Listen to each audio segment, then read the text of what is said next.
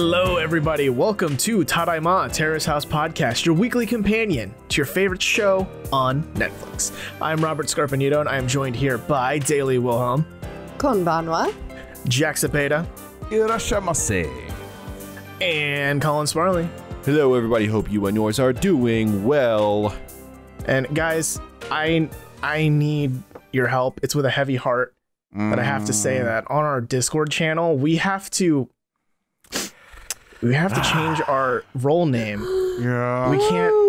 We can't defend Kaori anymore. The time has come. This is a crossroads. We bid you adieu, Kaori Watanabe. I mean, fuck almost. you, Kaori. Fuck you. Fuck you walking in there like nonchalantly, being like, "Oh yeah, by the way, got an apartment in London now. A flat. Excuse you. A flat. Whatever. Fucking it's British. Different. Fucking. She's Brexiting to London. She tried to get an apartment, but it couldn't fit in her schedule. Her schedule. Did she live in Tokyo before, like Terrace House? I can't remember. Yeah, she's from Japan, yes. She's moving from like the number 3 or 4 most, or probably the number 1 most expensive city to like the number 3 or 4, right? Like this chick's loaded. Is my point. She's got money. Yeah, low. Yeah, I'm just upset that she just so nonchalantly announces that she's leaving. Like it's not going to hurt us or anyone in the house, but mostly us. I mean, sure, yeah, it's just like that first 6 in the house we can look back at now. Maybe not the best starter pack to go with in Terrace House so far. And an ideal starter pack. And how did she try and draw the parallel like Shohei leaving like had nothing to do with that? I just don't buy it. I just don't know. It seemed like a defense mechanism when she like really was like digging her heels and like, nah, I didn't care. Shohei can leave, whatever. I'm sorry. I thought I was a part of the Kaori Defense Force. Well, we're hating on her now. She's gone. Kaori Attack Force. Yeah. Oh, she leaves the room, and now it's like, yeah, let's talk mad shit about her. Yeah. This week, is that the sound of talking shit? Just like it is. It's very like similar to trying to get gremlins. a cat. That's what it sounds like in a Peanuts movie. Yeah. So this week, we're going to talk about episode 19 of Tokyo 2019-2020, The Stray Sheep, which is based on, I hope is a good pun, but I don't know enough Japanese to know for sure if it's one. As you probably know by now, of course, we're all a little bit miffed that Kaori has announced she's leaving, but we will get to that when we get to it. While Jack cries. That's just you in the episode. Oh, no. With the panel. And the panel, we have Tori-chan who says, hey, Sho-chan's at a movie. He's filming a movie for the next 2 weeks, which I know she said we need to fill for him, or we need to carry without him. I feel like that was just being nice. No offense to Sho-chan, but he doesn't do much. Yeah. I want to start keeping a tally of how many times he talks, because I swear it's like maybe 3 or 4 times in a part, like the whole part. There have been some episodes where you brought it up too, like I don't think he said anything. I mean, though, to be fair, Baba Zona doesn't talk a whole lot either. Yeah, but at least when she talks, it's a zinger. Which adds to the conversation. Yeah. And it really stands out how little Sho-chan talks when you have Rui Hashimura come out, and like he's like the star of the show. It really like a stark contrast, right? And also in this panel segment in the beginning, Yama mentions he reflects on Shohei's time in the house, and he says he reflected by watching old episodes and doing research on YouTube, which I want to propose the fact that there's a chance he might have seen us.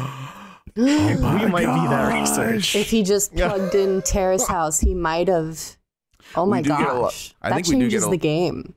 I do think we get a lot of bounces on YouTube from Japanese people. Like, oh shit, this is in English. Fuck this. Yeah, we probably do. Do you think Yama-chan speaks Eigo? I don't know.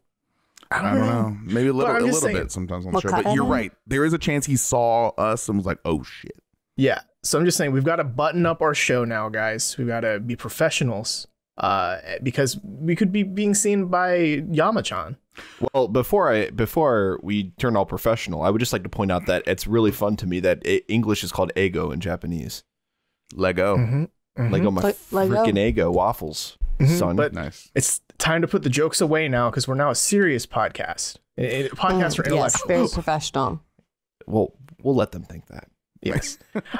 So we open this episode in the first floor where Kaori, Haruka, and Emi-chan are downstairs and they're noshing on some instant ramen, which when I wrote that in my notes, I didn't think it'd become a plot point, but it becomes a major plot point. The ramen instant. The ramen incident. The ramen instant.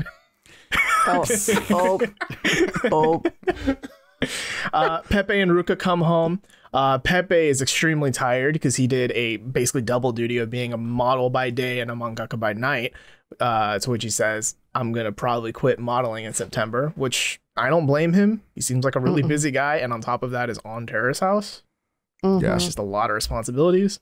He's so busy, he's got to hire 2 people to help him out, and he's going to take a pay cut to do it. That's how busy he is. He's willing to take that pay cut.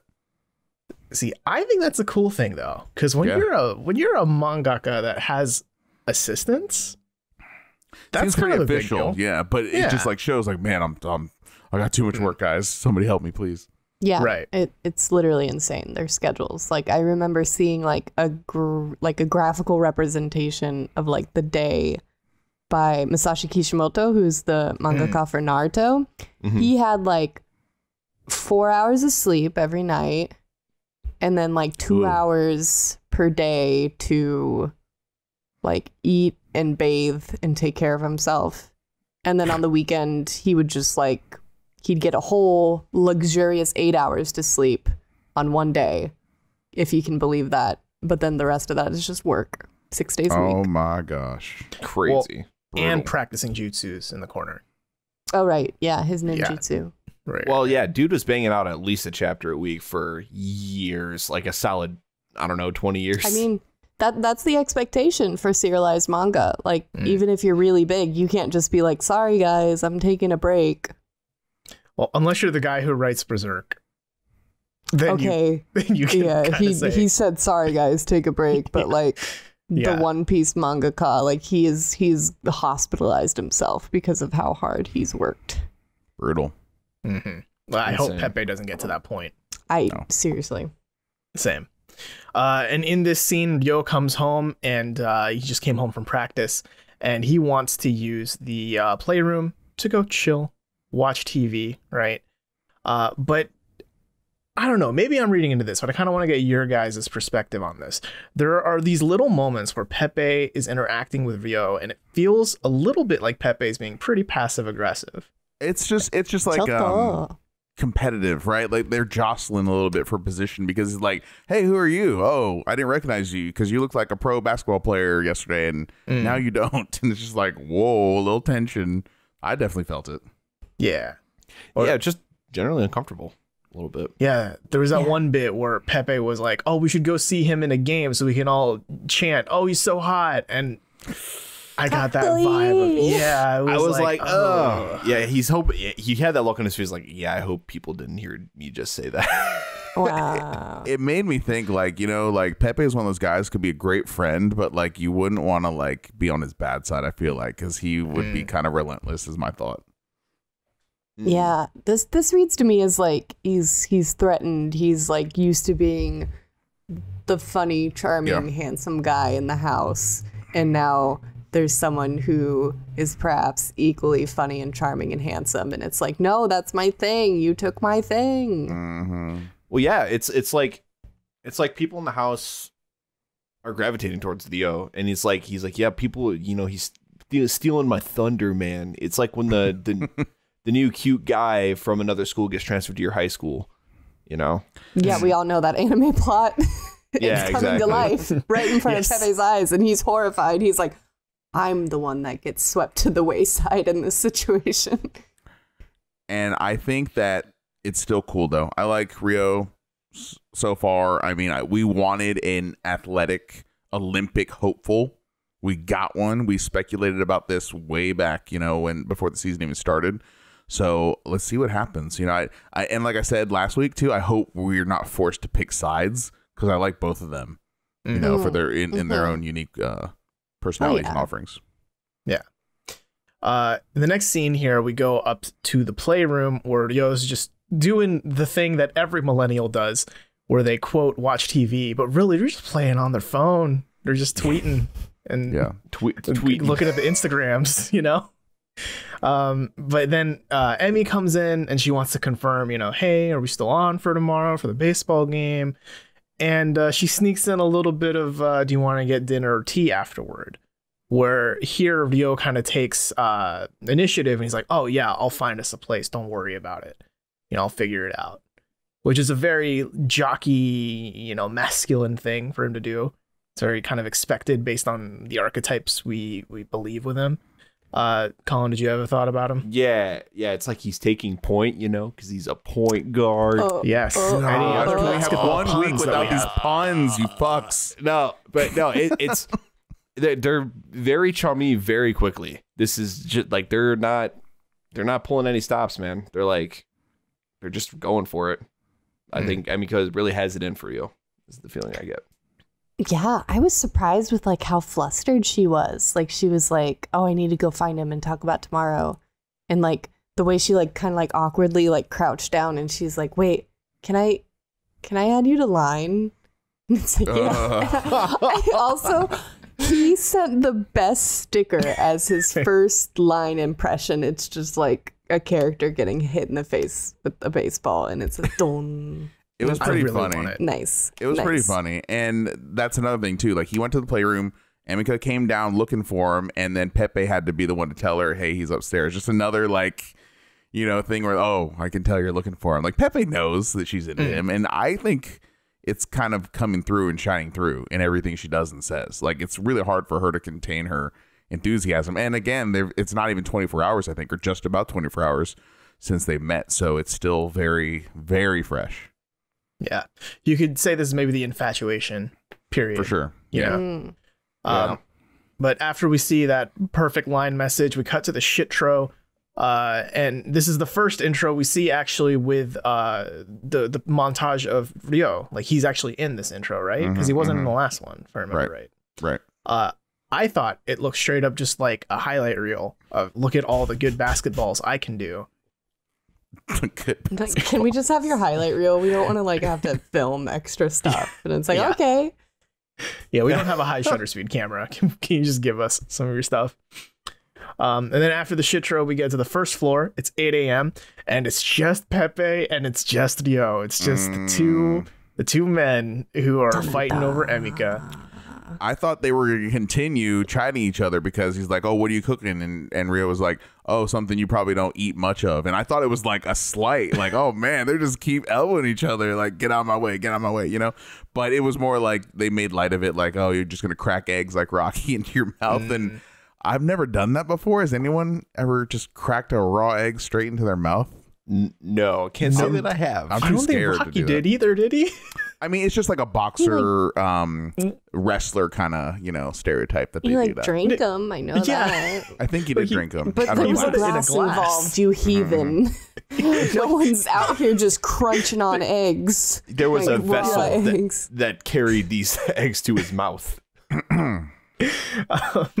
But yeah, I think they had a little fun there. I think they have this vibe of we can be friends, but the moment we have to compete, or we have to be, you know, quote unquote on, you know, it's no holds barred, right? And I think that's the feeling I get between the two of them. Wouldn't you make also, I mean, it's very clear that Ryo is there for love. He has stated it to his friends. He's there to date, you know, and that's why he brought up the bros before hoes in the first place, because he's intending to date as many girls as he can, basically. You know, that's kind of why he brought that up, I think. And so Emika did the same thing. She brought up that's her priority, and that they're gravitating closer to each other, you know? Yeah. Parallel to that line of thinking, now that I think about it, maybe Peppe kind of hamstringed himself by just being like, oh, you know, I'm here to grow and work on my manga. And the fact that he didn't mention romance whatsoever might give some signals to Emika and Co that are like, oh, he's not really here for that. Yeah, maybe. Yeah, but as we find out later, I don't think that's swaying Emika away from Peppe. You know, we see the way she talks about him in confidence, and Yeah, it's pretty striking. That's an interesting combo. Yes. But other moments that happen here with this Pepperio shindig downstairs in the kitchen. Emmy walks in, glasses on, so she can quote see Rio better. Right, you know, another one of Pepe's jabs. That was cringy too. Like, It okay, was. so before that though, the guys, I think they bonded over the shitty, gross, nasty mess of ramen left in the sink and the pile of dishes. Listen, like, am I gonna win any, like, you know, world's cleanest person awards? Probably not, but I try and be tidy. You know, like, I try not to be like just leaving shit out everywhere. But those dishes, that mountain of dishes was nasty. And then to leave the food in, at the very least, put it down the sink and rinse it out and maybe just let it soak overnight. You know, like at minimum, like, it takes 5 seconds. It just kind of really grossed me out. I don't know. What did you guys think about that when you saw that? They're that dirty there. Yeah, I think Yama's rant after this scene during the panel discussion was so like I didn't realize how gross the place was. I mean, we were getting shots of the bathroom in the previous episode. We're like, wow, this place is kind of a dump. And then we get shots of the kitchen, mounds of dishes, and then someone says it. I think Emmy says that sometimes it's worse. Sometimes it's even worse than what we see. And then later on in the episode, we get Ruka coming in and telling Rio, hey, I cleaned the bathroom. And then we get a shot of the bathroom. And it's dank, dimly lit. The mop is on the floor. Dude, the bathroom is it looks like something out of Saw. Kind of does. Like, especially compared to There's like a O and D hand in the corner. Especially compared to like O and D, because you've got, like, it looks like that plastic that's wrapped around toilet paper and empty toilet paper rolls on the ground next to, like, a what's it called? Essential oils with the sticks sticking out. Incense. I couldn't think of the word, but they got that on the ground, and then they have the net that to clean the pool is sitting there on top of a dirty ass nasty sponge, and then this is after Ruka said he cleaned it. Like, Nani the fuck, it's gross, Dude, I was half expecting like rust stains to be on the floor and somebody in the distance asking me if I want to play a game. All right, it's like, where is Jigsaw? He's just gonna pop out of the water. He's the secret seventh member of the house. Next to Shohei's tooth. Terrace House. In summary, Shohei's tooth. That was his trap. The house is gross. Yeah, it gross, is y'all. unfortunate though, right? That Ryo needs to live, like, he's Olympic hopeful. He needs routine in his life. He needs Stability. good breakfast, and by breakfast I mean like 4 plates. He had a lot of food, you know, but nonetheless, he has to have a regular schedule to maintain his physique and all that.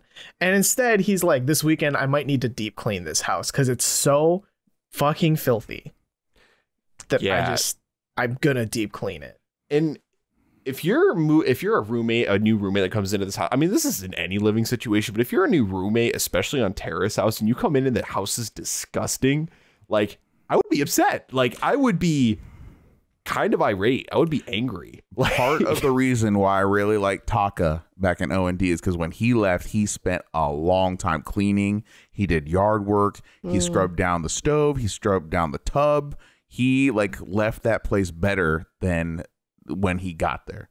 And that's the way it should be, I feel like, you know? And I didn't see anyone lift a finger when they left. Shohei just left. Kaori, I love her, but I'm assuming she just leaves. I don't know. Maybe she'll prove me wrong. Actually, we haven't actually seen her leave yet.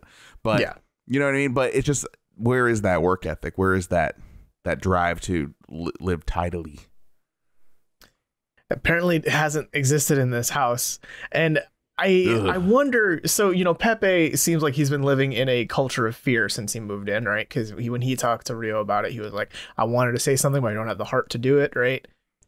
That's true. He did say that. But Emmy, on the other hand, when she comes in and it's just her and Ryo downstairs, she's like, oh yeah, you know, it's this messy. But she kind of tried to distance herself from the issue as if she wasn't at fault, right? Even though she was part of the problem. Yeah, as Yama points out, we got that shot of her eating ramen with the other 2 girls last night, and it's ramen in the sink. I'm not gonna assume, but I'm just saying. And I can see, though, you know, to play devil's advocate here, I can see, though, the temptation to fall in line, so to speak, to not be no one wants to be the tall nail, right? Besides Rio. he's the only one that wants to say, hey, what's up with this? This is messed up. And it turns out most people are glad he did that. But it's really hard to do, particularly in Japanese culture, to stand out. So I could even imagine a scenario in myself where I come into a house that's dirty. I'm like, oh, I guess this is just how we be now. You know, it's not good. It's not right. It's not healthy, but it's the easy way out, you know? At a towering 5'9", he's become the tall nail that sticks up in this crowd. Yeah. I mean, I'm glad he said something. I hope we get like a montage where they all clean house together and bond. Like, that would be nice. We got a little bit of it. I was pretty impressed with the progress that we made today in this episode. Yeah. Some vacuum cleaning. Just a little bit. They're going to do it in steps, you know, in installments. Yeah. I remember because Ruka just sat there. Ruka was just... Also, the carpet looked like it was dirty. Yeah. I very much question having carpet in like a dining setting to begin with. So I can't imagine all the little food bits that are on the ground underneath the chairs, like that have just been languishing there for apparent weeks. All the dried up broth on the carpet. Yeah, I love it. I'm going to tell you as someone who lives in an apartment with no proper dining area, so we have to eat out in the living room where there's carpet. Gets real dirty real quick. You have to make sure you keep it tidy. Vacuum. At least once a week is probably what you should do, at least. And if you notice when Haruka is vacuuming, if you look closely, you catch her battery pack for her microphone. Her like clip-on mic or whatever it is. It's on her back, lower back there. And so, interesting. Fourth wall. They're wearing microphones. Yeah. Lav mic, huh? Yeah. Oh, yeah. No, that's why every pool scene sounds like garbage, because you can't fit a lav mic on a bikini.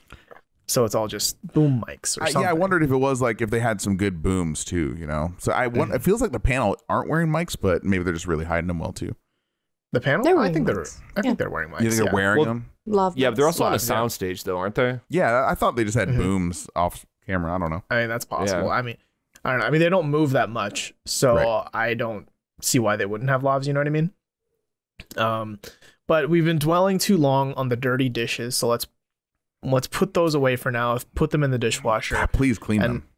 let's go to Takigashira Hall in Isogo, where we have Ryo, and we get to see his little I do work montage, but obviously instead of work, it's just him practicing basketball. And we get little bits of information about who he is. We know that he's been single for about 2 years now, which is kind of surprising, honestly. And that he has played on the national Japanese team before, and he graduated from Dominican down in California. So I would say that though he hasn't had a girlfriend that he considers to be a girlfriend in the last 2 years, I'm willing to suspect man's gone on a few dates, done a few things, slang a few things, and so. Well, slang a few what? A few what? I'll just let you fill in the blanks there. But, Baskets. he's definitely been active, you know. And we find out about him when he's talking to his friends that he doesn't really have a type either, which is just like open season. Yeah. Is that another basketball reference? No, it didn't mean for it to be. I'm just like, he'll just like, hey, whoever, you know, let's Wait, I'm do this confused, thing. Jack. Is Rio a hunter now? I don't really. Or is he talking about drafting? basketball? We're talking about drafting a lot of his dating newbies? type here. I think that he just doesn't have a type. He just open to whoever, older, younger. He mentioned, right? Doesn't matter. He mentions that in the date with Emika, right? Yeah. Which, speaking of, let's just go to that, right? So after practice, he sprints to Suidobashi because he's late. He is late to their date to watch people run on baseball plates. I was gonna say, thank you. I was gonna say he ran because he's late, dude. Date number 1. This was like one of the most shocking parts of this whole episode to me. Like, you're in Terrace House, you're on camera, you're going on your first date. You know the show. This is a big deal here, and he's late. And then the excuse he gives, ultra lame here. He said, I got too excited, so I was late. What does that even mean? And then, hold on. And then to be late is one thing, but to get there after the game even starts, that's really late. That's really, that's maybe, yeah. They that's missed part of maybe the an game. hour late. I can't even think of. Like, what time she had to have told him to get there with reasonable time before the game, you know? So I'm guessing it's at least 30 minutes, at least. Oh, man. I was about to say, I wasn't like sure how long she had been waiting I mean, she was like, oh soy, like you're late. But look who's tardy. I was okay with like sorry, I got too like, I thought it was a charming little line. Like, I don't think that was really why he was late. And I think he made up for it. I think he made up for it later. He did, but also keep in mind that they already like lined up. Okay, this is exactly when he gets off, 4:30. They're gonna meet at 6. Like, it was like black and white. So I just think it's just not a good look, you know. Conspiracy theory time. Everyone put on your tinfoil basketball shorts. Boy. He was late on purpose. What? So then he could Fashionably late? Fashionably late. Because here, there are a lot of reasons. For one, it's baseball. You can be 4 hours late and it's still the second inning. I mean, that's not wrong. Yeah, see, I get you, right? I know a thing or two about sports. 2, being late lets him, like, when he pays the bill at the end of the day, right? If he had been on time, you know, the paying the bill would have just been like, oh, let me handle this. I got this, right? And they would have done a little bit of a check dance, right? And that's fine. But for him to be able to use the excuse, no, I was late, this is my late fee. It's kind of it's an authoritative, like, end of discussion. I paid for this date and it's fine. And we had fun and let's go on another one. It puts him in control of this possible relationship. And I think that he's that kind of person who likes to be the alpha, who likes to be the one, you know? I get what you're saying, and we'll find out in the future, you know, whether he's that smart. I'm not willing to say he's not smart enough to do that. Maybe. I think it's a bold statement for a conspiracy theory, but it could be possible. But I call me old fashioned, but I just have never been late, especially on a first date. Maybe like 10th or 11th, 12th date, maybe a little like, hey, 15 minutes, sorry, whatever. But like first date, like, it just goes against everything I know. But again, I might be just old fashioned. I also have another conspiracy theory. And this might be why I ignored the lateness so much, because I was so distracted by the fact that he was wearing glasses and she had on her glasses like in like on the front of her shirt, like prepared for at any one moment she might need to put on glasses. I totally feel like he wore glasses because he saw her that morning and was like, oh, we can match. And that's a talking point. So he went on a solo glasses picking date for his date. Colin, you've been quiet. What are you thinking, man? Actually, I'm surprised. That's so funny that we have all different conspiracy theories. So my conspiracy theory is, I'll make one up. You're gonna make one up. My conspiracy theory is that he was late on purpose to see how she would react to him being late, and then he was never going to be late again. You think he's that fucking arrogant and narcissistic? That is brutal. I don't buy that one. This is my probably the most out there out of the three of us. But I think that because he's just seeing if she likes him enough to not care that he's late. I kind of get that too, because here's the thing. Yeah. When you're late for stuff, it is arrogant by nature. It is somewhat narcissistic to be late for anything. So that has to be part of it, right? Colin, is this a very common first date move for you? Oh, me? What? Me? Yeah, what? Like, I think you need to be arrogant to even consider that a possibility. I feel like you, Robert, are giving me way too much credit. Yeah, I think really he was just being a basket boy, and coach didn't let him go shower for a significant amount of time, and he had to make it back from Yokohama. That's probably the most obvious answer. He does have to put in more work. He has a lot of progress to make if he's going to be on the Olympic team. Yeah, and stay there. And it's also very obvious he likes to talk too. Like that scene where he was talking to his teammates, it sounded like it was a pretty long conversation. So he could have gotten caught up, lost track of time. It could have been a million things. And they're online together, so I would like to hope at least that she wasn't shocked that he was going to be late. You know, I would like to think they were maybe keeping in contact, and she just wasn't left hanging high and dry. You know. Right. I mean, at the end of the day, this might fit into his athletic persona, you know, like, oh, he's an athlete. He loses track of time a little. You know, what a scamp. Like, at least he has 6 packs. To kind of fast forward here, too, in the show, they don't show any of the game, which I was kind of disappointed in. They just show the outside of the stadium and then of Tokyo Dome and then inside. And it's like, oh man, I wanted to see some baseball and, and hear some of the organ playing. And I don't know. I was looking forward to it. Like kind of when you go to see Tsubasa play hockey, I was looking forward to some cool action, but it wasn't meant to be because licensing issues. They go to the restaurant, they go and get lamb, and it was cool. They had a good vibe there together. It's a little nervous energy because they're still getting to know each other, but I thought it was a pretty successful date overall. Yeah, they go to Jingisukan Kirishima, right, where they get some lamb, some mutton, and this is where the infamous pun takes place from Emika, right? Where she's basically saying that she's a stray sheep. She is a little lost, needs someone to snap her out of her funk, right? And I assume one of those words can sound a little bit like sheep, which is why she says stray sheep. But here you get this moment where Ryo's like, oh, don't worry, I got you. I can be your coach. I can snap you out of your funk. Damn. Be my Sliding coach. right in there. Sliding right into home plate. Ha, baseball. My senpai. We also learn that, and this is kind of surprising to me, that Emika has very high opinions of Peppe. I was getting more friend vibes at that beach date, like I stated last week, but I think that she thinks of him as a man. She thinks he's attractive.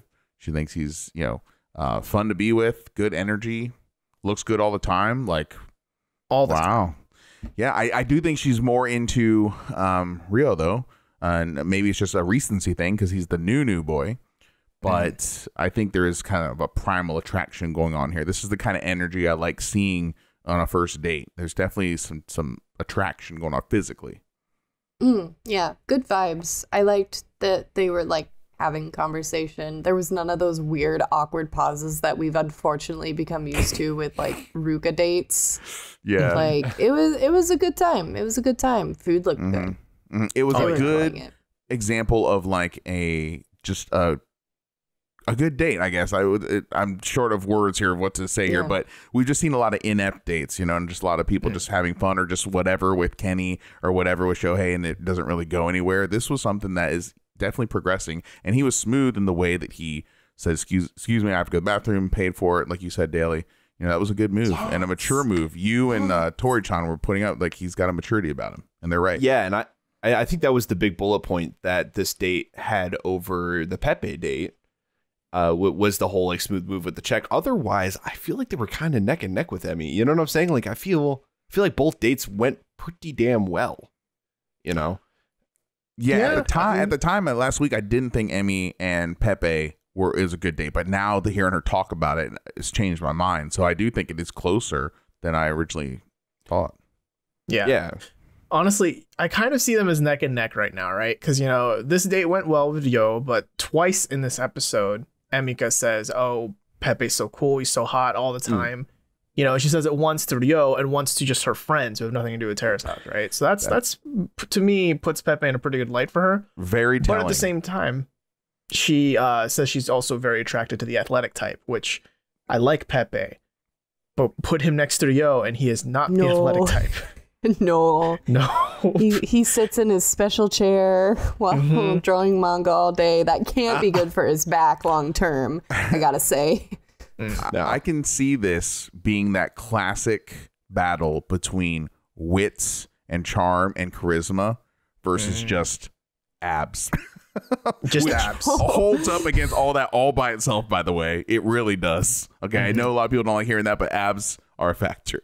Okay, so I really think that, at least I'm hoping that it doesn't turn into that, but I can see this converging here with this episode. Well, we happen to have a female on our show, Jack, so. Yep. Let's just shoulder all of womenhood on one. Yes, for all women. Daily, please speak for all women. Speak for all Japanese women, please. Thank you. IDK. No, but I was just gonna say, like, give Ryo a little more credit than that. I think he has more than just abs. True, I think that he is very charming and kind of a smooth talker. Obviously, on the date, he, was very. He said he was talkative, and I think he was able to communicate himself very clearly and in a positive way. Like they had some good combos. I agree. I think that also definitely applies to Peppe. I mean, he's super fun. Like when he's like, wait, who are you? Oh, you look like a professional basketball player. Like that was great. He's very clever. But almost, I think it's more of the factor of like, I think it's going to come down to approachability versus abs. It's like Pepe's like that Approachability. like Pepe's like, he's too cool. He's a model and a mangaka. He's got so much going on for him. He's just like on this next level. And so is Ryo. I mean, he's aiming for the Olympics, but personality wise, I feel like he's very approachable. Has Emmy, I can't remember, remind me guys, has Emmy read his manga yet, Mingo? I don't think. Wasn't it mentioned this episode? Somebody was talking about his manga. Yeah, everyone has read it except for Haruka and Ryo, and we find Haruka reading it later. We'll get there. We'll get there. Before we leave the Jingisukan Kirishima date, I just wanted to point out a small thing. So when they were eating at the table, did you guys notice like the light that was like overhanging over the grill? Was that supposed to? Was that because of the restaurant? Was that supposed to be there? Was that a production thing? If I had to guess, it's part of the restaurant. I have to go back. I don't know. Man, it just seemed really oddly placed. It was odd. It was just oddly placed. I thought it was like, is that just like a piece of is that for the camera? Like, are they trying to just get like vanity shots of the food because of that? Yeah, one other thing, like it's really funny because they show an establishing shot. They show, there's a cat on Daly's head right now. I'm sorry. There's literally a big orange Garfield looking cat sitting on Daly's head. It is Garfield. I lost my train of thought. Okay, let me grab it. And there it is. Okay, so it's funny because they show the establishing shot of the restaurant and then Emika goes, "It's packed."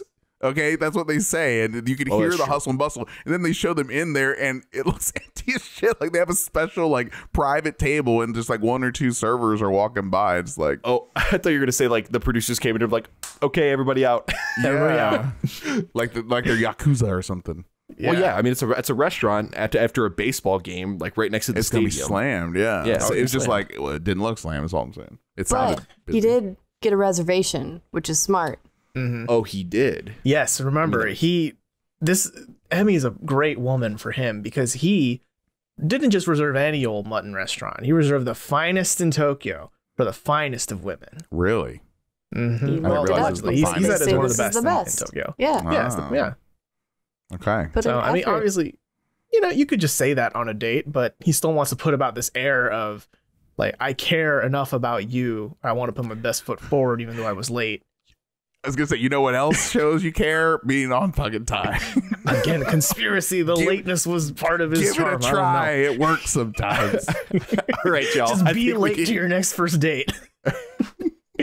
And then Ryo and Emmy come home from their date. We go to the playroom where I've learned that Peppe is the worst older brother because he's teaching Ruka how to play Smash on the Switch. But if you'll notice, he gave Ruka only one Joy-Con. And he had two. Bitch, I know there's another one in there.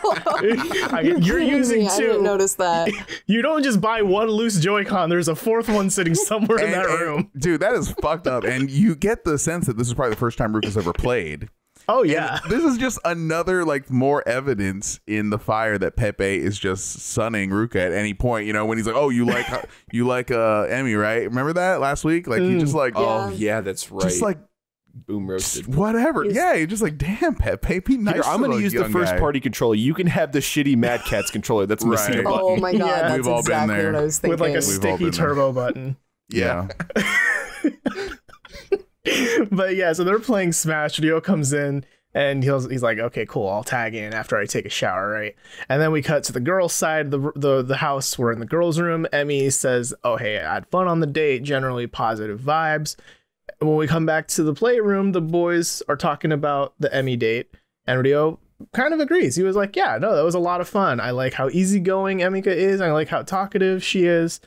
And Peppe seems to agree. He's now in privacy. He's like, "Be real with me. Are you into her? Do you think she was fun?" So I still think it's maybe just in public when they're both competing in front of Emika, he punches harder. But in privacy, he likes to kind of be a a bro before a hoe, you know? Yeah, you don't have that pressure. You don't have that pressure on you and being in front of the woman that you like, because if you're in that inner presence, you have to impress her, because that's just dumb heterosexual male brain for you. Yep. Dumb male brain, really, for the most part. Yeah, pretty much. Yep. Y'all are dumb. No. Thanks. Definitely. Yeah. In the next scene here, we're on the first floor. This is the scene where Haruka is vacuuming as Ruka does absolutely, literally nothing. And then we get... He's supervising, all right? He's watching over. Yes. You know? He's the watcher like Kaori. Yes. We get a shot of the blackboard where we see Ryo's having dinner with his family, and I assume Peppe drew that iconic shot of Goku after he turns Super Saiyan and looks at Frieza like he's about to tear an asshole open.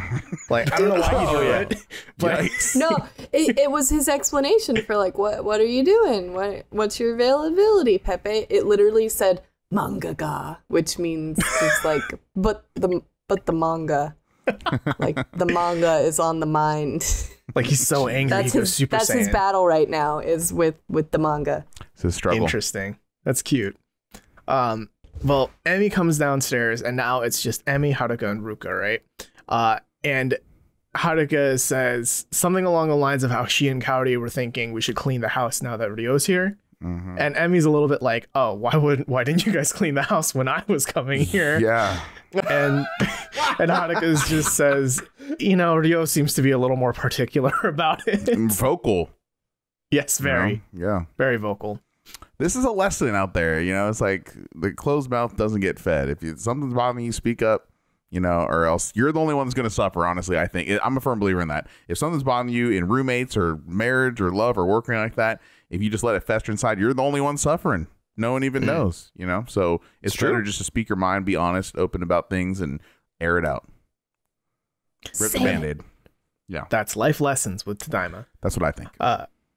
And in this scene, we also see Haruka. She's talking about, actually, no, let's not skip over Ruka's fumble. He has very few fumbles this week, but we need to highlight them on this week's episode of The Darndest Thing Ruka Says and Does, where he forgot to move his laundry, and then Spider-Man walks over the couch to do his laundry. Damn it, Robert. That was the one thing. That was the one Spider-Man thing we have seen out of Ruka. I was like, it's totally unimpressive. It's just walking across the couch, but I was like, ready to see some, like a backflip at the end, like flip off the couch. I was like, it's balance. Starting, it's beginning. He's gonna like kick flip off the wall, but then he can't get off because like the stickiness is starting. Like I'm ready to believe. I'm ready to believe. So the funny part about too, when he comes back, he doesn't even they never show a frame of him sitting back on the couch. He just walks in front of the camera, around the table, walks in front of Emika, and then just stands on the couch. Like I'm sure he sits down afterwards, but the camera doesn't show it. Like the last time is him just standing like, dude, who walks on the couch? Like little kids do that. And Ruka. Do you guys walk on your couches at home? Do you guys walk on your couches at home? Tell the truth. No. Only right? when I'm like putting something up on a wall behind the couch, and I need, because I'm a short man, as I've said before, I need the couch to reach higher. I can see that. I've done that before. Yeah, if you're putting something, for leverage, but not like, oh shit, the laundry. Let me walk clear across my couch. Man, you perfectly good floor right there. Big boy as I am, do you think I can stand in my fucking IKEA furniture? Yes. It's like, is the floor lava? Shit. Like, what is going on here? Yes. It is for Ruka, right? Yes. But I don't know, speaking of childish things, right? No, this is mean. I mean, it's not that childish, but Haruka also mentions that for her date with Peppe tomorrow, she wants to do Pokemon Go. Dude, and she asks Peppe when he comes home, like, hey, you want to do Pokemon Go tomorrow? That'd be a cool date. Yeah, that'd be fun, right? I like it. And so here's a thing I didn't want to notice, but then I did. We cut to the next day, or whenever their date is. We're in Nakameguro in Tokyo, and the subtitles or the little text at the bottom right says it's 4:30 p.m. in the afternoon. Would we all agree that 4:30 p.m. is about afternoonish time? Yes. Late afternoon. Yes. Yeah. Late. The latest. Haruka walks into frame and says, "Ohayo, Peppe," and I was like, "Wait a minute, hold on." Good morning. She just woke That's up. good Give her morning. a break. That is good morning. Hold She on. probably just woke up. She doesn't work. Okay, that's true. But it made me think, is there maybe like a continuity thing? Like, was this shot in the morning and the editors want us to think it's 4:30? I wonder. I don't think it was. I hope at least it wasn't the actual morning, because they were drinking. They were drinking IPAs. That's what that was. Yeah. They were trading back and forth and having indirect kisses. Also, yes, let's talk about that. So also another life lesson from Tadaima: never prescribe malice that which can be described by stupidity. So maybe it was a mistake, right? Where they labeled it 4:30. Maybe they weren't just trying to like deceive us. You know what I mean? Maybe it was the morning and they were just like, oh, that's an editing error. Right. Maybe they have an inside joke. We have to consider that a possibility. But there was, to the more interesting point here, an indirect kiss here. And I could see that when they handed each other's drink, Haruka looked at Peppe, was like, is he going to do it? Is he going to do it? Okay, I'll do it too. Like it was very much, I was like, okay. The gears are turning. Yeah. I think first of all, they said Ohio. I mean, could it be one of those things where you say it ironically? It's like, yeah, like I'm just sleepy or whatever. It's like, oh, hey, good morning. Just saying that ironically, even though it's definitely the wrong time of day. Like, good day. Conspiracy theory. They were just talking about the state. Ohio, Pepe. Have you been to Ohio, The next time we see them, they're going to be like, yo, Alaska, Kentucky. Yeah. There's so many conspiracy theories swirling around this episode. It's hard for me to keep track of all of them. Seriously. Conspiracy theory. Yeah. But also, I thought it was like heavily frowned upon to drink in public in Japan. Like, I know it's legal. Drink and walk and stuff. Like, I thought, I don't know. Because I thought, Daily, do you know anything about that? I do not actually. Yeah, because I knew it was legal, but I thought it was heavily frowned upon, so not a lot of people did it. At least I say this in tourism videos on YouTube. That's where I get my information. Yeah, same. Yeah. Well, just another thing to add to the conspiracy theory, right, is that Pepe then asks you want to grab lunch later. So if it really is 4:30, they're having a really fucking late lunch. But then if they're having lunch later, they're having a really fucking early IPA. Like I said, I think it was just probably a mistake. I think they just put 4:30 and it was not 4:30. You know, it was probably 11-ish or something. But they're just early drinkers. Mistake. You know, I think that's more likely.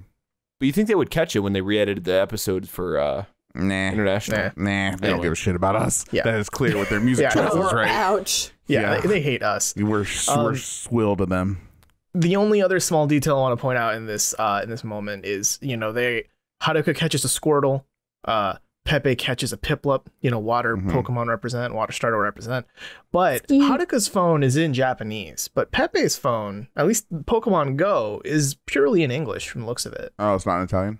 Oh, yeah, that's what I was curious about, right? I mean, it could have been Italian, maybe. I only got a small glimpse, but at the very least, it's not in Japanese. This is a theme, too, because Pepe's like, hey, I'm here to change the way you feel about Italians, girl. Let's go get some Italian to eat. It's like, he's like, we don't actually speak Italian, we speak English.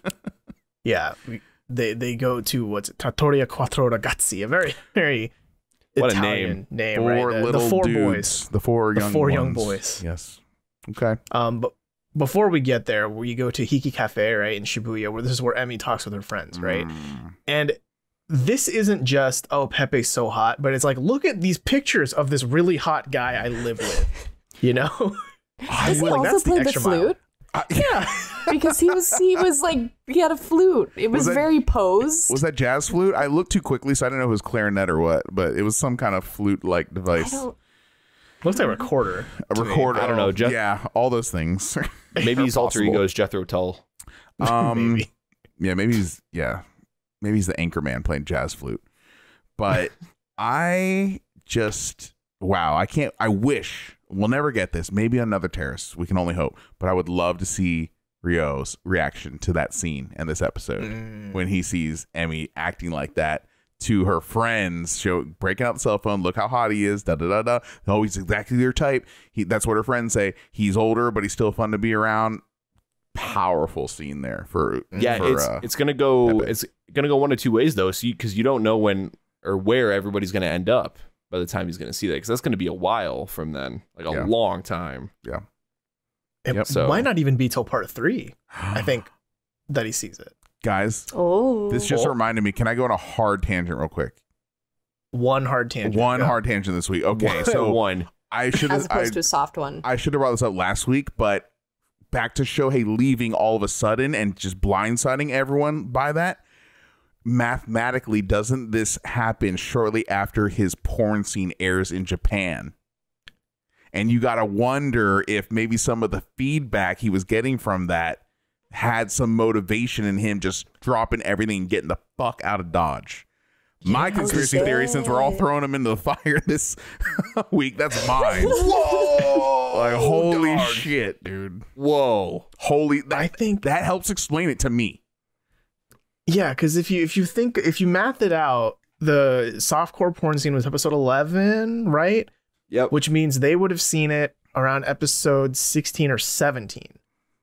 That's what I'm saying. So a week or two before he left, Shohei leaves. Just the timing lines up to me. Bruh. This is my story. This is my truth.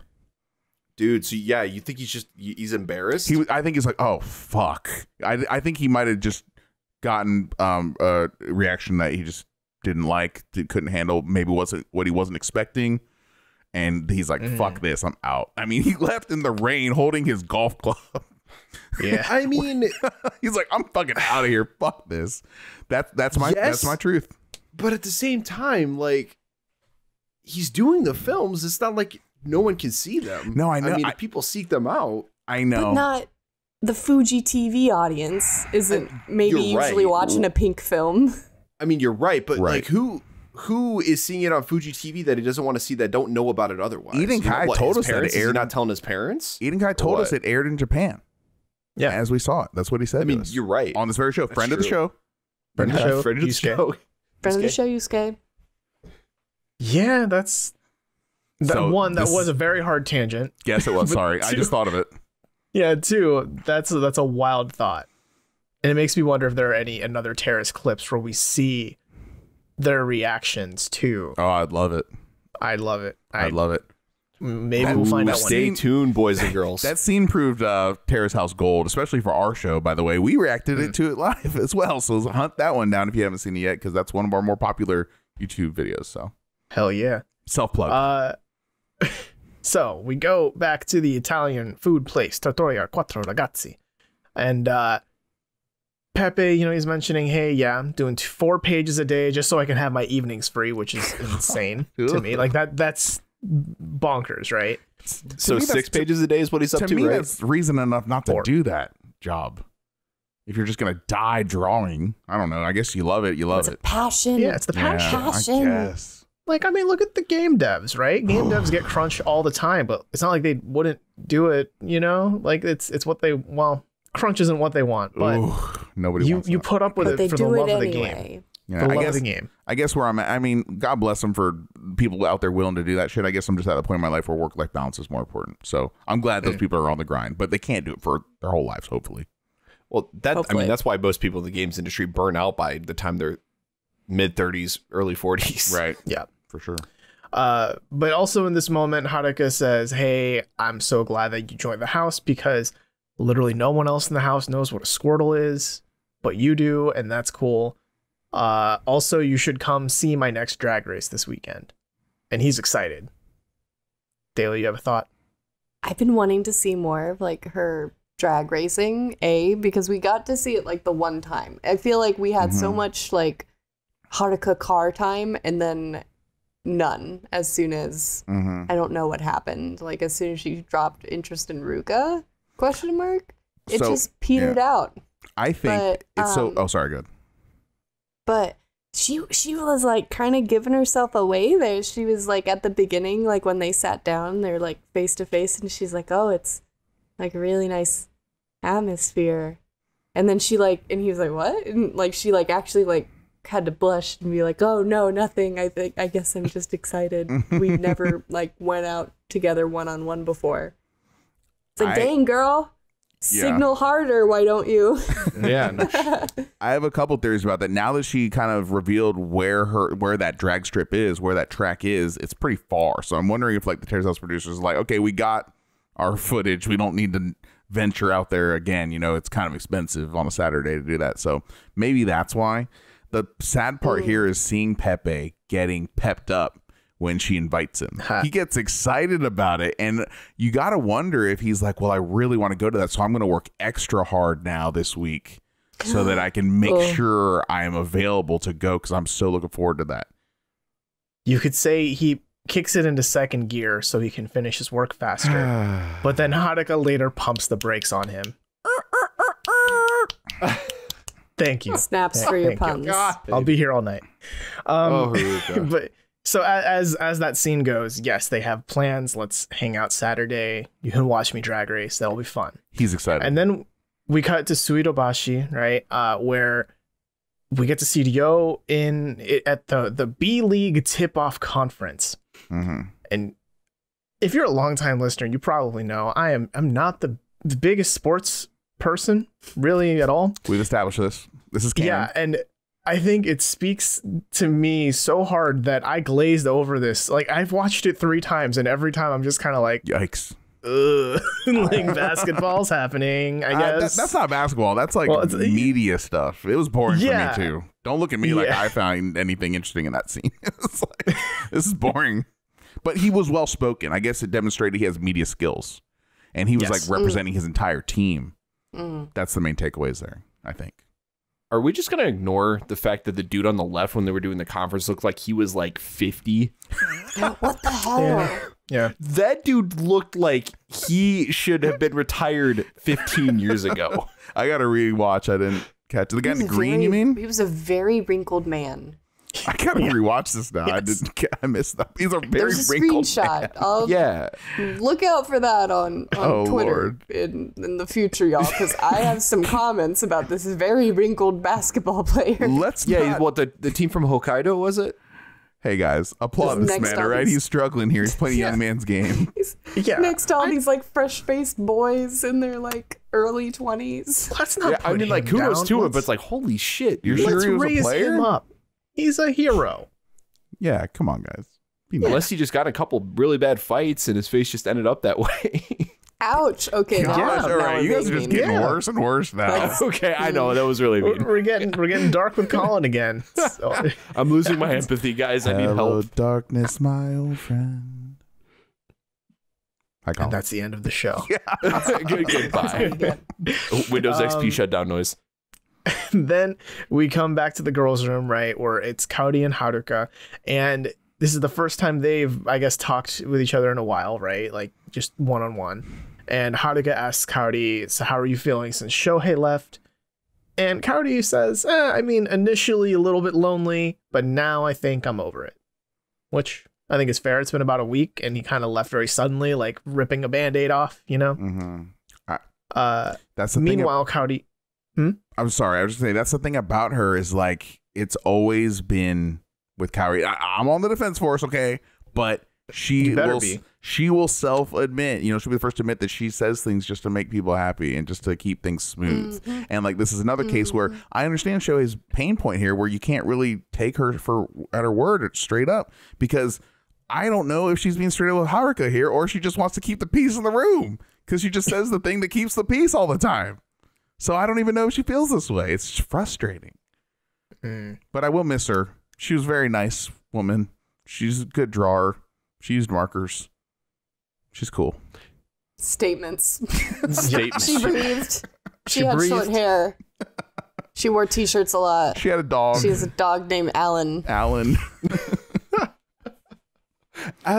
Yeah. Kaori then turns the questioning back onto Haruka, right, where she asks, how do you feel about the new people in the house?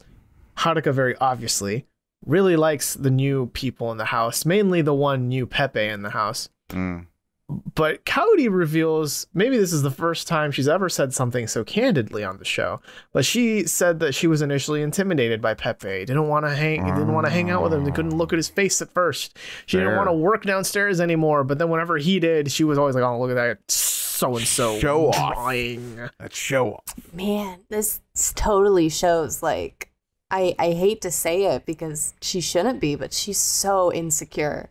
She's so insecure about her own drawing talents. And it's like, no, girl, you're fine. You're making it. But she's got that imposter syndrome hardcore that she feels like she hasn't earned her place. And so seeing other people do art or creative pursuits is like comparison is the thief of joy, to quote Theodore Roosevelt. Whoa. She's constantly comparing herself to others, and for that to be like inside the house, like another artist there, of course that's going to like grate on her. And I don't know, like, what he is doing is very official, okay? But is it any more official than what she's doing with her work? Like, they're both successful. Like, yeah, I mean, she's traveling a lot, as you'll see on her Instagram. Yeah, I mean, she's going places quite literally with her drawing. I was surprised to hear this. This surprised me with her. She's always gotten along great with everyone, and it's been cool.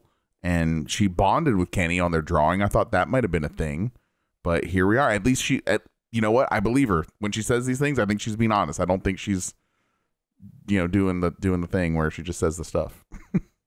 But ultimately, she did say that she thinks that he's been a positive influence on her in the house.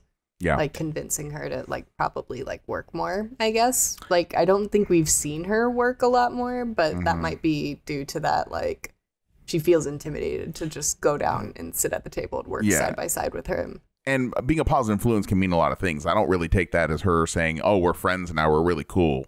I just take that as like, well, I took the insecurity I feel from him doing that and made myself better as a result, is kind of how I read that. See, I read it. Here we are again, sounding our different theories, right? I read it as he's a positive influence on me because now I have a reason to get the fuck out of this house and kick my life into high gear. I mean, definitely. I think Shohei had to have some influence. I mean, maybe minuscule influence, but had to have some influence on her timing for leaving. I think if Shohei was still here, I don't know if she would have left quite so suddenly, quite so quickly. But yeah, I agree with that too. Peppe is helping nudge her out the door. Yep. Yeah, I definitely subscribe to the idea that Shohei is a pretty big fat reason why she left when she did. What? He's not fat. Rude. No, Shohei, guys, you know I love you. You're not fat. Guys, Ruka and Haruka are the last two of the original 6 starter pack. I never would have guessed. In the end, I thought Ruka might have been the first gone, and then when the girl fight happened, I did not think Haruka was long for this world. But here they are. They're still standing. Wait, you thought she was going to die? Don't take me too literally. Like, long for this Terrace House world. Yeah, absolutely. Outside of Terrace House is death. That is true. That is fact. Maybe Kaori, like, just like Shohei, needs to get out of the house just to get out of her comfort zone, just to grow. Spread her wings. Yeah, that sort of thing, because we were getting so close. We were getting somewhere. Like, Kaori just started opening up, was confessing that she felt insecure, was doing something about it, felt reaffirmed. She started thinking about art school. Like, she was doing all these things, and then it's like, just when it started to pick up a little bit, now she's leaving. Okay, we got to talk. We will talk about like this official like announcement when she's leaving, but there's a little bit before that too. Yes, let's. So as she's saying, hey, yeah, I kind of hate sometimes seeing Peppe show off when he's working in the first floor. We cut to a shot of Peppe working on the first floor, working on his manga. Because that's how we do. And it's very good comedic timing. And then Haruka enters, and this is where she says, hey, can I read your manga? And she reads it.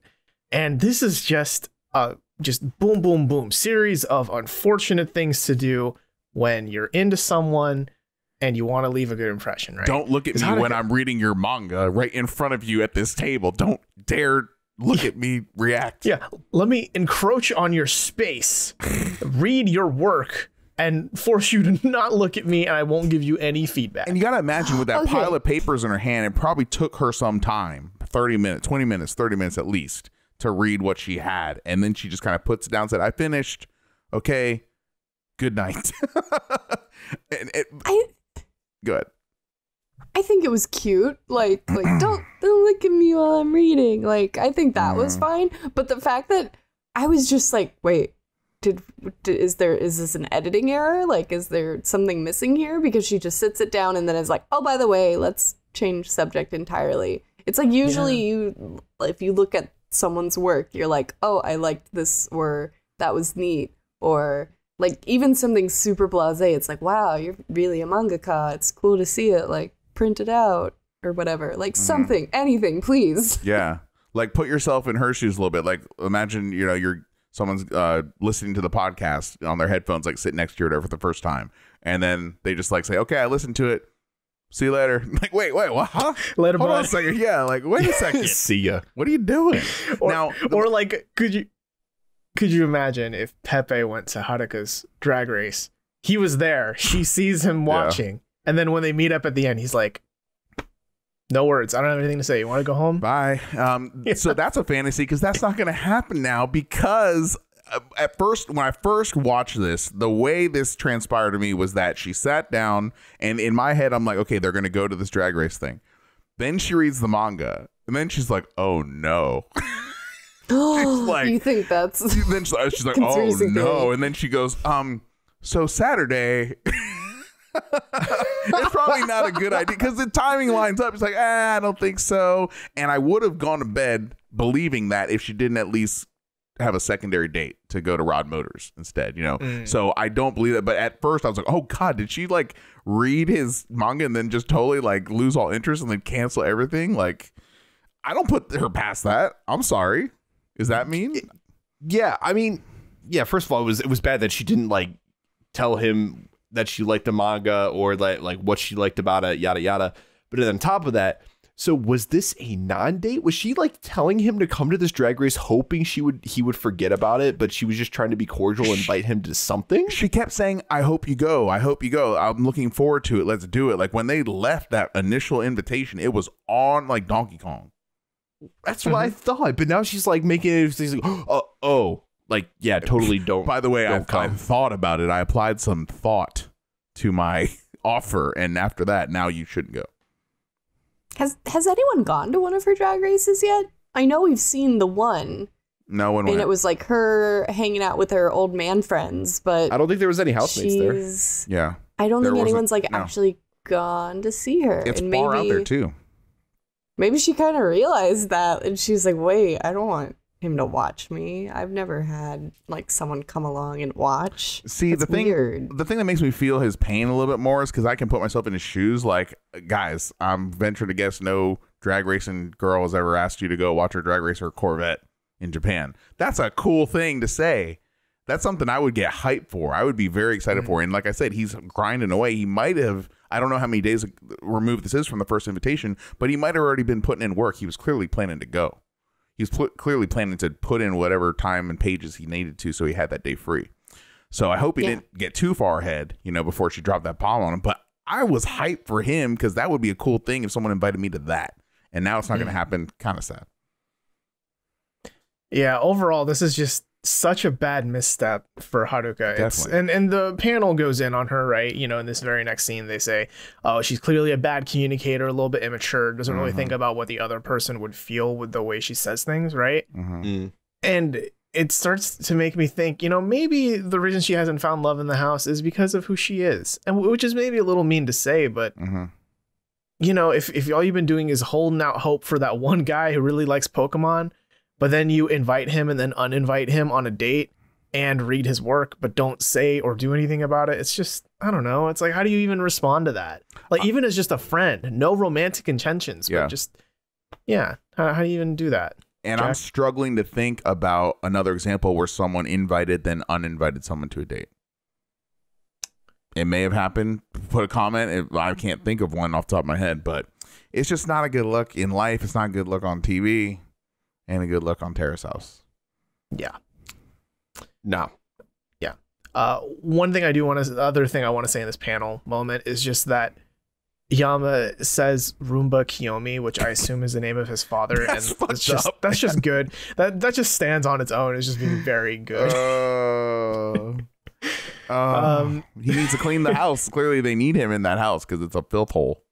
Yeah. And then we cut to the very last scene of this week's episode where we're on the first floor. It's Haruka chilling at the table and Ruka, I assume, making another broccoli pasta abomination. And Kaori comes in, big suitcase in hand. And it's just like, yep, I rented a flat in London. I peace out tomorrow. Bye, y'all. Deuces. Yeet. Yeah. And she can't even say goodbye to a third of the house. Right? They're gone and they're not going to see her off. Sorry, Colin. Yeah. Oh, and Haruka, why are you making why are you crying? Why are you upset? Yeah, why are you sad? Stop Why are being you sad. being sad for? I don't understand. That was odd to me that Kaori was just like laughing there when Haruka was like crying, like really emotional about it. That was weird too. It's like, what? It's not what I would have expected out of Kaori. I would have expected more empathy, I guess. I kind of see it though, because they never really had the bond. They kind of had like this superficial, like, when, oh goodness, what is her name even? Hardcore parkour. Risako. When Risako was like, you guys are always like chatting, and I feel like I can't even like come into the bedroom. Like, I think I never felt like they were like best friends the same way that I felt with like Ami and Tsubasa in OND. See, that's funny because that's one example where that was sprung on me out of nowhere, and I didn't even know where that one came from. But with this one here, what's sad, the sad scenario I'm drawing based on the way that Kaori's reacting is that clearly they did not agree on how close their friendship was. Yes. Haruka thought it was very close, and Kaori clearly didn't. And that's, and we've heard Kaori even say so. Yeah, and I would have thought it might have been flipped maybe, but it's not. I mean, wow. Like, Kaori don't give a damn, really. Yeah, and I think that ties back into like what the panel was saying about Haruka being a bad communicator, because that it didn't really hit me. I couldn't really put my thoughts about Haruka together until the panel said it out loud about her being just a generally bad communicator. She just comes across in some ways as being immature in some senses. Like, it's clearly hard for her to like read certain social situations, right? And I mean, the fact that she had that whole myth with Peppe, and her just relationship struggles in the house so far, just like her courtship abilities, like, I don't know, she's just had a bad time, and I think a good portion of it is because of her communication, her ability to communicate. To draw contrast here with the latest two departures from Terrace House Tokyo, Shohei leaving all out of the blue does not necessarily shock me. It struck me as a little rude, a little inconsiderate, to the rest of the roommates, but I'm also not shocked. This thing with Kaori, she got a flat in London. She had her bags packed, rolling them out to the living room. What is prompting this incredibly short notice? Like, why is that the preferred way to leave the house? Why not tell people? She clearly had to know this before the other two people left. Why is this the way to go out, I guess, for Kaori? My hypothesis with this is, let's wind the clock back. What is it, like 2 or 3 episodes ago? That scene where all the girls are at the pool and Kaori just casually says, yeah, I don't think I trust anyone in this house, like, at all. Dude. With anything. Yeah. Right? But yeah. We remember way back in part 1, which feels like decades ago at this point, Haruka confided a lot in Kaori, right? Kaori was the shoulder that she leaned on, which maybe Haruka misconstrued as, yes, this is a friendship because I can say things to her and she listens. But the real thing about friendship is you've also got to be the one listening. You can't just keep giving and giving without receiving anything. Because when you do that, now Kaori's just your therapist, not your friend. Which, that's fine. There are relationships like that, but I'm not surprised, I guess, that Kaori isn't as in tears. Because I guess. I mean, when you think about that episode, at the pool, I can see that there, if that is the correlation. Colin, I'm just curious, not to put you on the spot here, but like, have you noticed with Kaori's Instagram if she's like hanging out with any of the old roommates or anything like that? Is it all just her by herself? Has she had anyone over to London? Do you know? That I don't know. I vaguely remember seeing an Instagram post where Kaori was with someone from the house, but that was a while back. So I'm gonna feign ignorance here. I'm really not sure. Okay, well, we can check it out later. But yeah, I just know I've seen a couple shots of her like traveling. She did travel to France not that long ago. I remember seeing that one. She was there for like a Chanel event or something like that. Of course she was. Yeah. I love just it. Casual. I love it. She is. Yeah. I want her to live her best life. She's hoity-toity a little bit. Exactly. And I just want to say about Kaori too, like, now that I think about it, I know I came out pretty hot at the beginning of the show talking about like, how could you do this to us just very suddenly? Like, we don't care about you. But if you really think about it though, like, actually for real, what are the attachments that Kaori has to anyone in the house right now? None. None. Exactly. Yeah. That's why she's gone. That makes sense. Yeah. Exactly. Like, what's keeping her there I at guess this point? my original question though is that why is this the preferred way to go out? Just all of a sudden, boom! When she knew in her head it was going to happen, I had, you know what I mean? It's, you can't do renting a flat in London. I don't think just happens like, oh, I'm going to wake up and do it and now leave. Like, you got to get some inertia behind that. And even when she had that discussion like 3 episodes ago, that's what, 3 weeks ago in real time, something like that. Right? So it's just, yeah, I'm just wondering why would she go out like this? Why not just say, hey, 2 days from now, I'm leaving, guys. I know you're gonna be out of town. I want you to know. You know, just anything like that. It's just like seems very scorched earth, I guess. Yeah, I just don't think she cares. Yeah, I think she's just like, I'm ready to get the fuck out. Sad. I mean, she had her highlights. We are the Kaori Defense Force and forever shall be, Yes. but we will need a new moniker. And so we want your recommendations in the comments and in Discord. What do we change her name to? Now we're not the Kaori Defense Yeah, Force. really. Yeah. I'm still defending her though. In the defend her. sense that I don't Oh, I think like I don't her a think lot. that it was like I don't like think her a that lot. she left because she was like, bye guys, I don't care, or like she didn't like announce it more formally because she was like, I don't care what you guys think. I think it was more like, I don't want to like a tail between the legs kind of retreat where it's like, I don't see the point of me being here anymore. I don't want people to try to convince me otherwise. I'm just gonna bow out quietly. I have played my part and I've overstayed my welcome. Bye. And don't even Yeah, get to say I bye mean, to if the you other think- 2 roommates. If you think about it, the fact that she rented a flat in London is the ultimate power play, right? Because if she had just said, I'm thinking about leaving, Haruka can be like, oh no, stay. Shohei might come back. But to be able to say, no, I have to like live in, like, I'm paying rent there now. I need to signed be there. the lease. Yeah. Yeah. That's a much bigger, like, you have to go now. Mhm, Yeah, mhm. you were going and there's no turning It's back. the leap. Yeah. Well, there's turning back. You just owe thousands of dollars, but Well, A lot There's of turning money. back A lot of in money in turning back. yeah, too much. Yeah, in 6 months. In 6 months, she allegedly her lease is up, which might actually be, it's like March-ish. March, April-ish. Let's So we're go getting visit Kaori, guys. Let's go to London. It's So close hang to out real America quick. if you ask London. Ruka.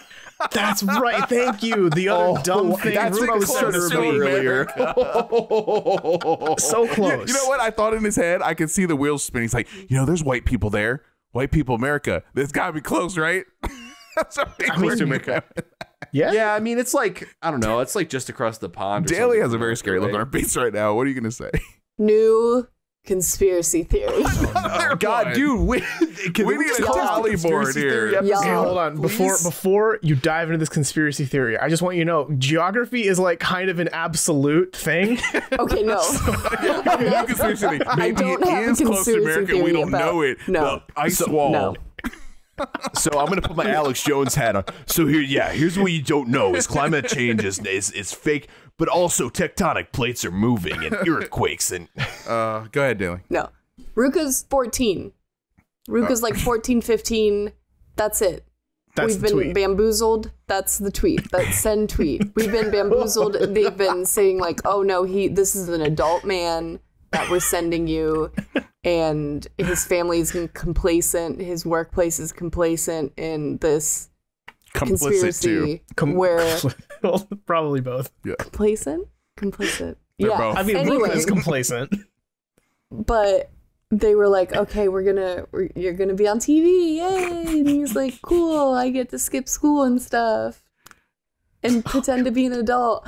Like, I don't know, because that would honestly be an easier explanation. This like tangled web of people Thank that you. are pretending that he's yes, the tangled Spider-Man web of people pretending that this is an adult man versus like how dumb and weird and I'm sorry, Ruka, like unprepared for the world he is.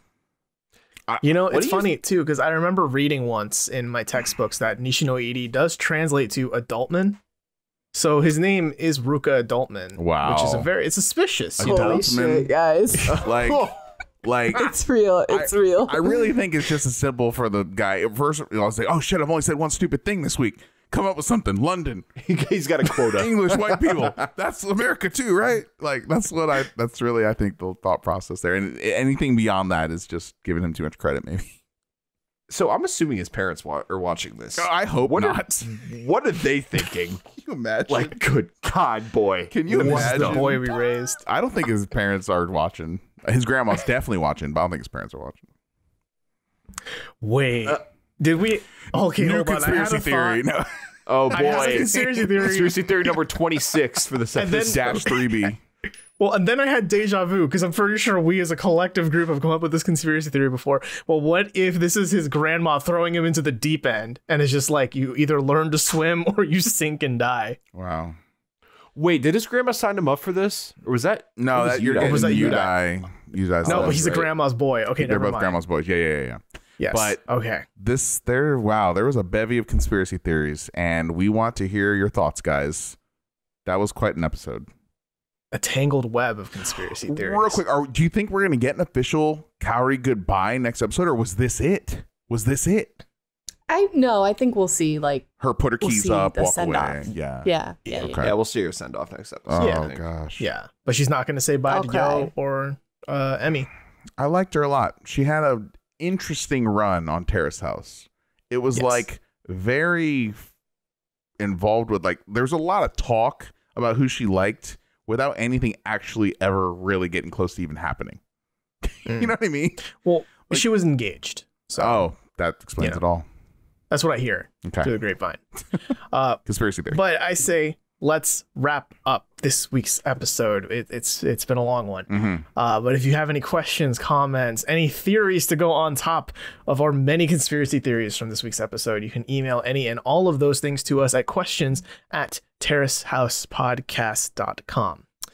And we've been doing this show for a while now. We're in our 13th, 14th month of doing this. We are close to a pretty huge milestone on YouTube. It's very exciting for us all here at Tadaima Studios LLC. We're not an LLC.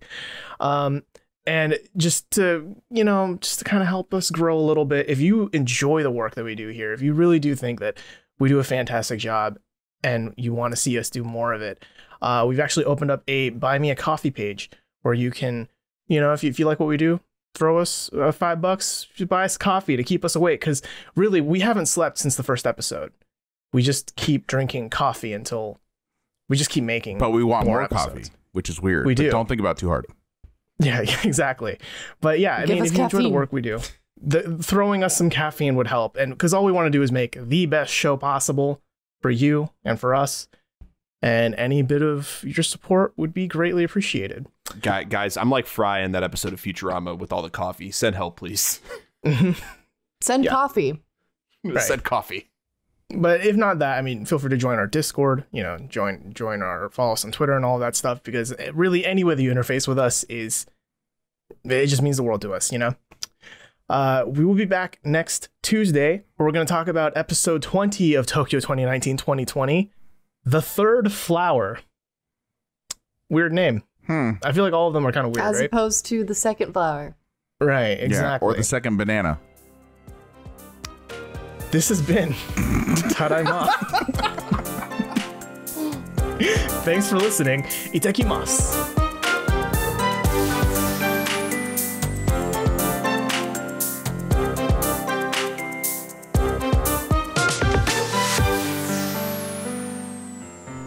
We hope you enjoyed our show. Please like, comment, and subscribe. And don't forget to ding that bell to receive notifications when we publish brand new content. Follow us on social media and check out our brand new Discord server, linked in the description below.